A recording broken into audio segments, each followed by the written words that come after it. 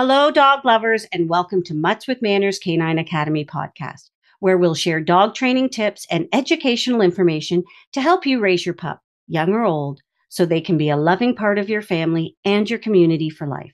I'm your host, Corey McCusker, canine coach, and today I'm very excited to have with me Julia Luxemberger, dog trainer and agility competitor. Let me tell you a bit about our guest today, Julia Luxemberger. Julia is the head trainer at Uxbridge Canine Academy. For as long as Julia can remember, she had a passion for animals. She spent most of her life training animals in one way or another. During her childhood, she was involved in the equine industry, training, riding, and working with horses. This broadened her knowledge of behavior and body language as a means of communication, not only with horses, but with all animals, eventually leading her to a career in dog training. She furthered her education in university, obtaining a Bachelor of Science in Zoology. Julia traveled lots in order to work with a variety of animals. She built her knowledge not only in behavior, but in communication with animals and people too. Following university, she became an ESL teacher to learn the tools used to educate people. After having a good basis in teaching, she continued her education and became a certified dog trainer through Animal Behavior College.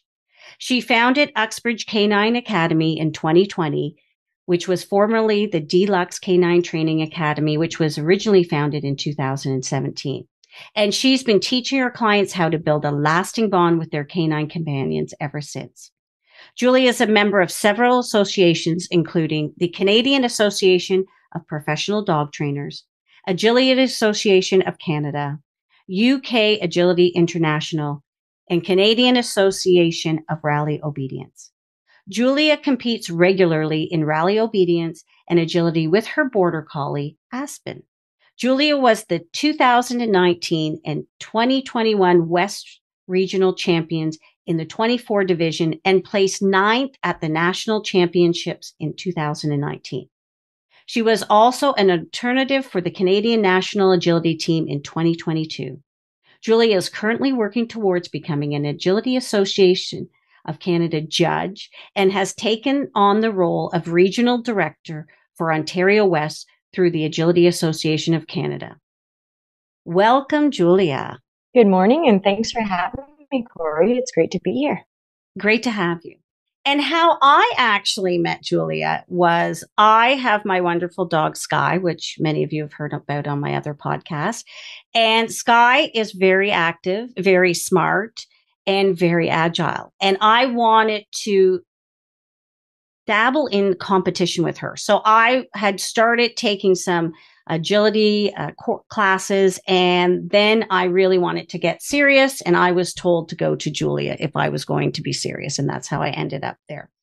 We're going to be talking about agility, and what I want to actually do is just talk about what is it and how did it become a sport, because some of you listening, you might not even know what agility is, and once we tell you, you may be very interested in it. So when and where did dog agility begin? The sport of dog agility, as we know it today, is one of the largest canine activities in the world, but it wasn't always the case. What we now recognize as agility was in the beginning a form of entertainment, and it began at the world famous Crufts Dog Show. In 1978, the Crufts agility demonstration was held in February and in the main ring. And what it was really doing was it was scheduled to entertain the crowd in between the completion of obedience championships and the start of group judging on the conformation shows, the show dogs. And the demonstration consisted of 2 teams of 4 dogs, and the owners came out and they were dressed in these team tracksuits. And then the event was created for fun. And it was really to test the dog's ability on how it could maneuver through several obstacles, and it was timed, so it was against the clock. The obstacles included jumps, tunnels, dog walks, a pause table where they had to pause for 5 seconds, and the judge was timing it. And there was also poles involved that they had to weave through at a certain speed. So the reaction from the crowd was they just loved it. They thought it was so exciting, and that is how agility was born. So, Julia, I want you to share your experience on, I mean, we heard about your journey, how you worked with horses and then got really into learning about, not only communication and behavior, but also the whole canine world. And obviously, the agility world really has captured your passion or is your passion. So can you just share with us your experience and journey with agility and how you got started? Absolutely. I decided to become a dog trainer because I love animals so much. And for that, well, I needed a dog. So I already knew how to teach obedience, but I wanted to work around other dogs and work through distractions. So I actually became a student through Good as Gold Canine School in Mount Albert, not too far away from where I live. And once I was through my obedience training, then I kind of shifted to agility. Being a longtime equestrian show jumper, I instantly became hooked in the sport of agility because it's basically the same kind of thing, except instead of being on a horse, you're running beside a dog, doing the same kind of things, jumping over things. Of course, in the horse world, we don't go through tunnels or over A-frames. So within a year of doing obedience and doing agility, I started competing in the rally obedience and the agility world. After getting some foundation in the agility world, I'm constantly continuing my education and doing lots and lots and lots of research.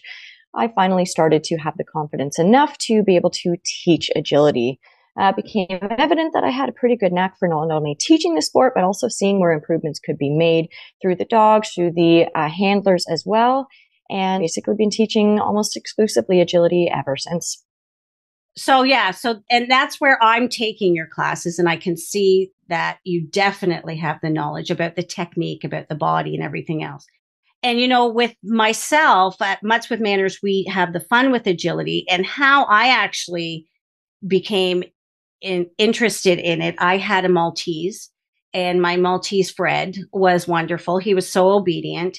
And I wanted to kind of just see, okay, what's this agility all about? So we took an introduction course. Fred was good. He liked it, but Fred also liked being a demo in the class whenever I was teaching. So Fred didn't really like being a student and he would just have fun. He was always a jokester, but he'd be like in the middle of the tunnel and then he'd just sit and say, I'm not coming out. So I'm like, okay, you know what?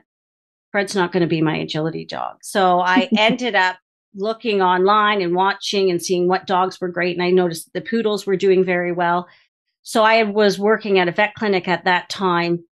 And I kind of thought, okay, I'm going to start looking for a poodle. And I always rescue. So I'm always looking for, dogs that needs homes. And I went to work one day and they said, the vet was kind of saying, oh, I don't know what to do. This poodle just got dropped off and the owners can't take care of it and they want us to euthanize it. And I'm not going to do that because it's a perfectly healthy dog. And I said, what did you say? That we have a poodle here today that needs a home? And so I ended up going and seeing Cleo in the little cage that she was at. And she gave me a kiss on my face. And I said, you're coming home with me. And she became my agility dog. Now we only did, fun. We never did any competition, but she was just awesome. And with our fun with agility classes, she was always our demo. And I really enjoyed it. I didn't have the time then to do any competition, but yeah, it was great. So I talked about Fred there, and then I talk about how great Cleo was. So can you touch on, can any dog, any age become an agility dog? Absolutely. Over the years, I've worked with a whole variety of dogs from Shih Tzus to Comodores. Of course, some dogs are better fitted to running agility, a better body physique for running that. However, there's so many benefits to running agility, regardless of the breed of your dog, the age of your dog.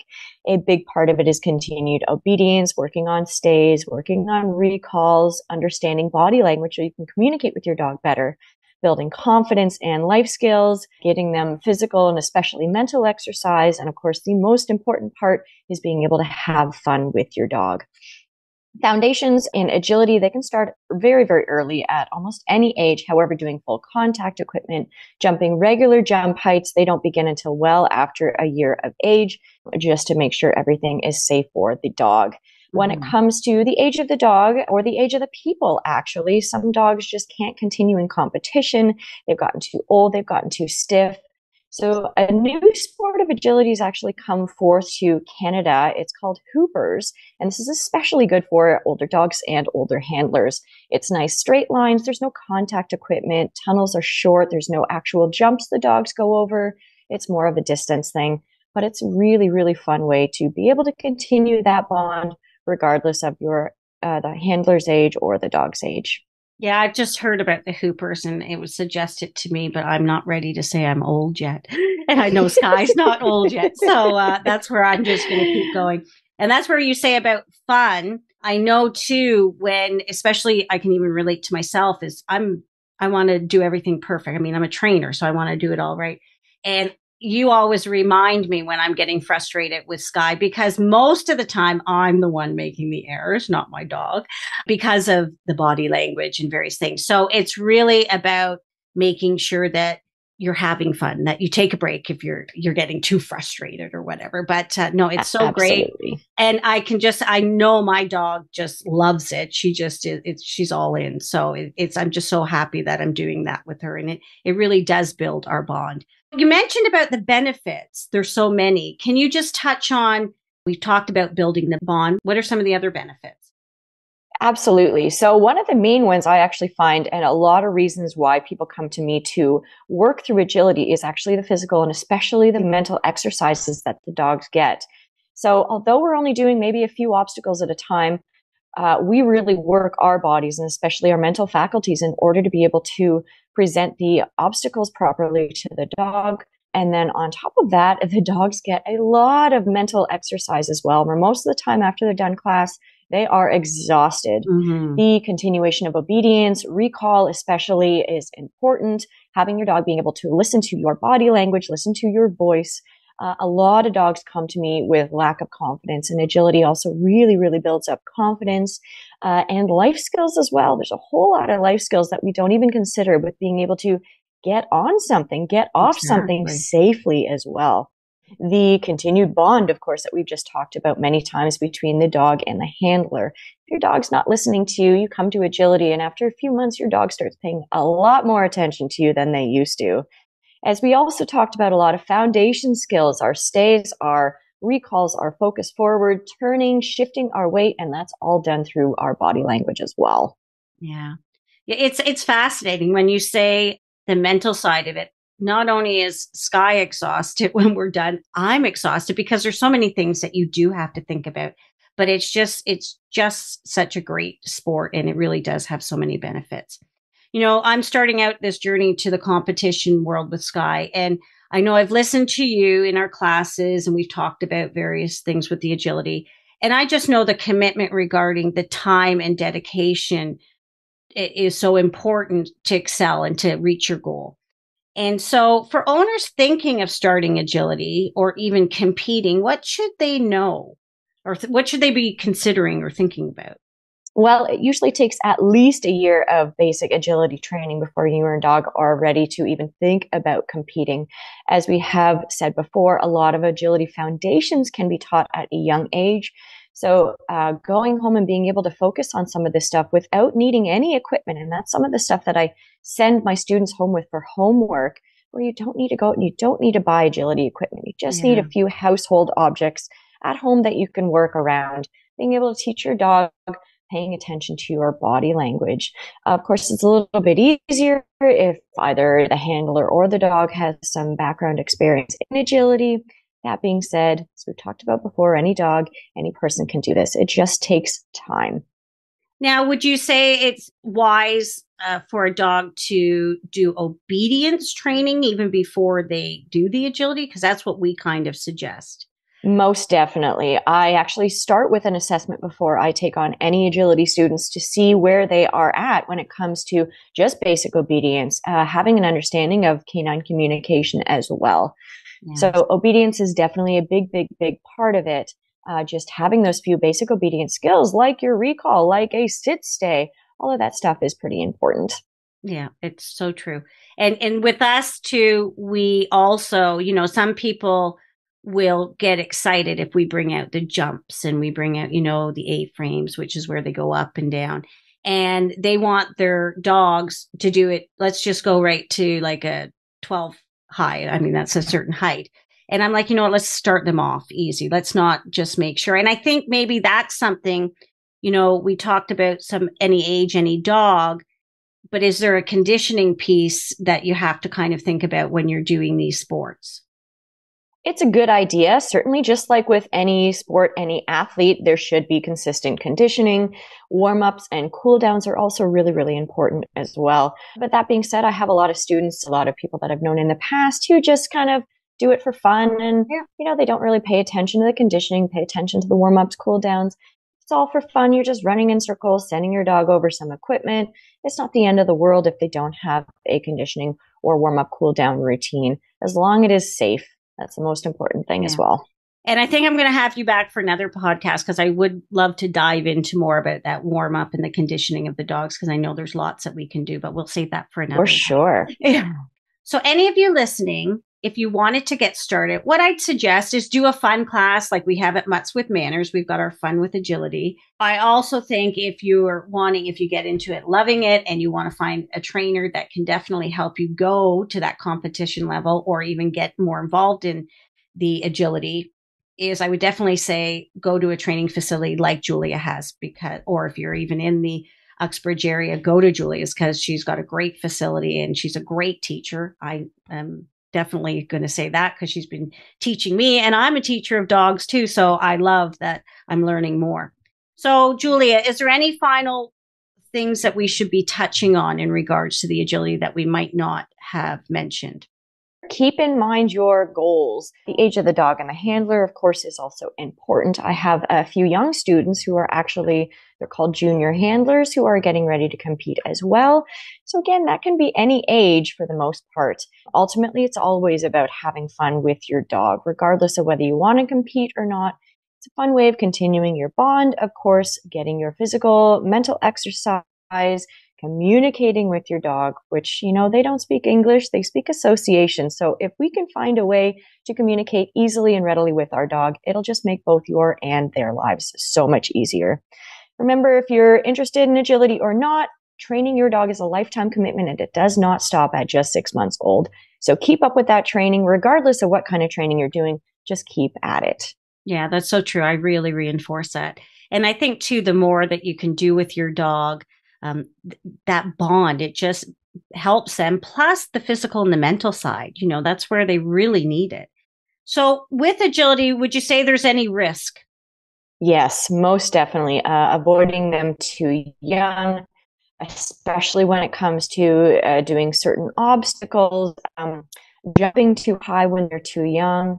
It's also important, like we talked about, to develop some kind of conditioning routine. Not that you have to, but it's a good mindset to get into. Just like with us as human athletes, we need to stretch our muscles. We need to have some kind of routine, whether it's a warm-up, cool down.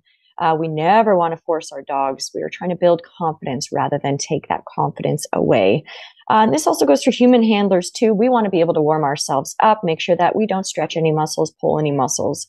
And sometimes it can be an emotional roller coaster, especially if you're working towards competition. Ring stress is a big thing. So making sure that you can keep your emotions in check so your dog doesn't shut down as well. Mm-hmm. And it takes away all that fun if neither one of you are having fun. Yeah, so true. And I know that the dogs pick up on all of our energy. So getting that in check is definitely important. Well, thank you so much for sharing the knowledge and spending the time with me today, Julia. And thanks to all of those listening. And if you are interested in agility, definitely explore what options are available in your community. If you would like more information about Julia and the Uxbridge Canine Academy, please visit her website, www.uxbridgecanineacademy.com. And we'll also make sure it's provided in our show notes. We'll also provide you with the link to the video of the first agility competition. And I just want to say thank you to everyone that was joining us today. Thanks, Julia, for spending the time with us today. And I look forward to my future classes and competitions with you. I look forward to that as well, Corey. All right, great. If you are interested in more about Muttz with Mannerz, please visit our website, www.muttswithmanners.com. If you are interested in hearing about a topic on our podcast, please email us at info@muttswithmanners.com. Thanks everyone for listening and have a great day.